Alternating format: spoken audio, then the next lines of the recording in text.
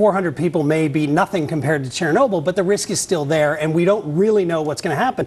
But the fact is the future of nuclear energy should be heavily looked at from this perspective, because it's very, very expensive. It's 3 times more expensive than other energy sources. It does have the potential to be very dangerous. It takes an enormous amount of time and energy to get one of these reactors up and operating. So why even bother with this when there are other energy sources that we could be looking at that could be online in a much faster, much cheaper way? Well, wait a second. This is pretty clean energy. And you know what? To be fair, we haven't had any kind of accident of this magnitude in a long, long time. Well, you got to remember, though, nuclear is, it's great until it's bad, and then it's really bad. And the fact is that we don't hear about a lot of these accidents. There was a report that just came out in the last couple days that talks about in 2010 there were 14 near misses at reactor sites in the U.S. alone. Now, those could be major issues or they could be relatively minor, but they were considered near misses, and 2 of them were security breaches.